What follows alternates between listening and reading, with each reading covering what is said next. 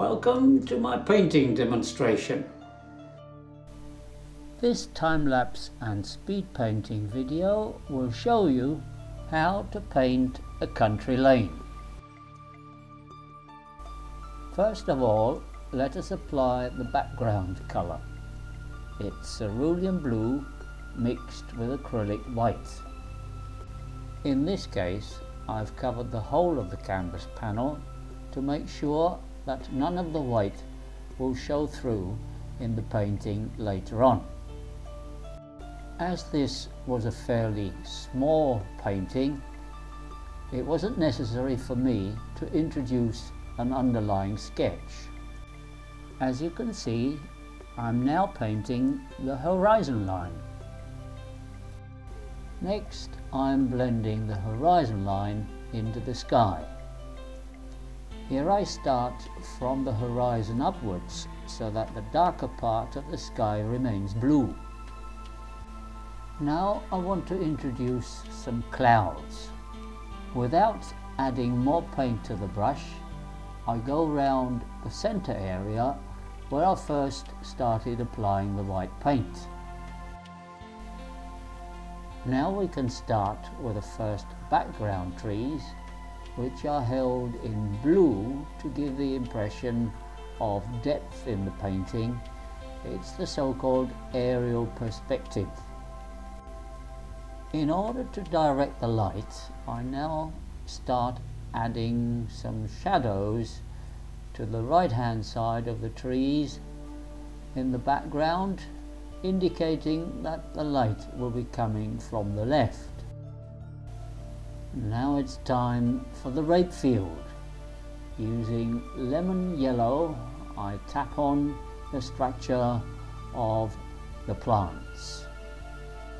Together with the blue underpainting, the lemon yellow acquires a tint of green, just like it should be for a rape field. I am now painting in the dark green colours for the background of a group of trees which will be placed on the left hand side.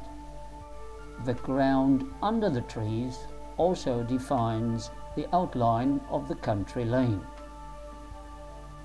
Greens straight from the tube of paint never look quite right, so I use a mixture of different colours. In this case, it was raw amber with lemon yellow.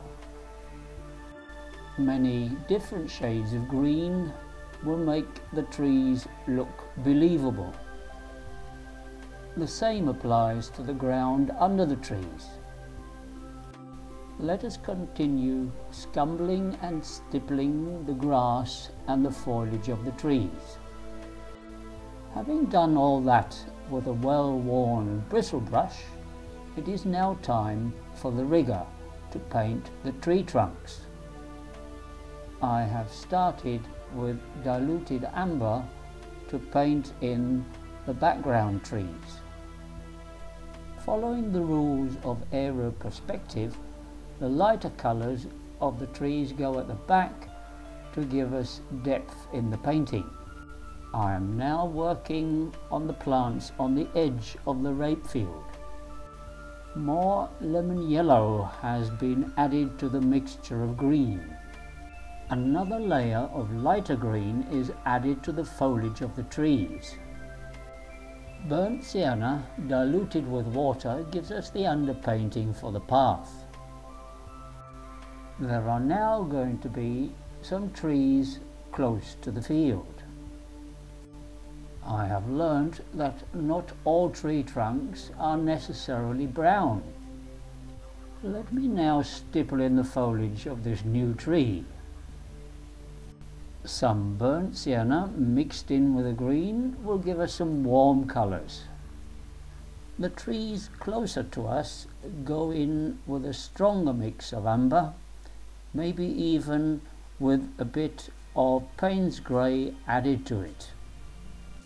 There will even be some green in the mixture as we apply the paint to the big tree on the right hand side. Remembering that the sun is coming from the left, we now add some shadows on the path.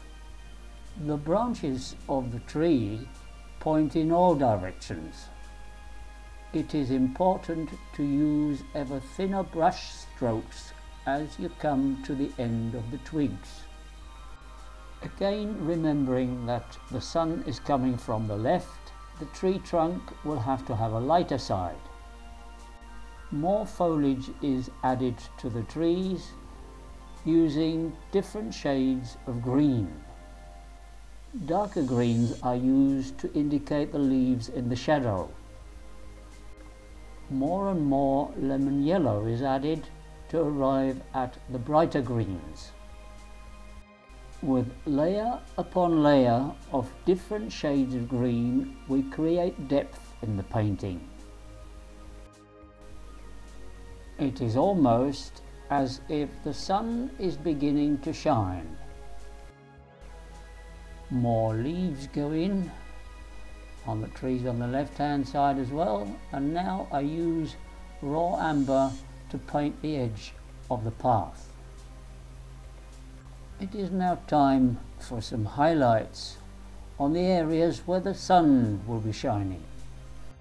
There is the brighter green for the grass, and then of course there are some wildflowers too, which can be painted in using white. This brings us to the end of our painting demonstration. Thank you for watching, and I hope you have enjoyed the program.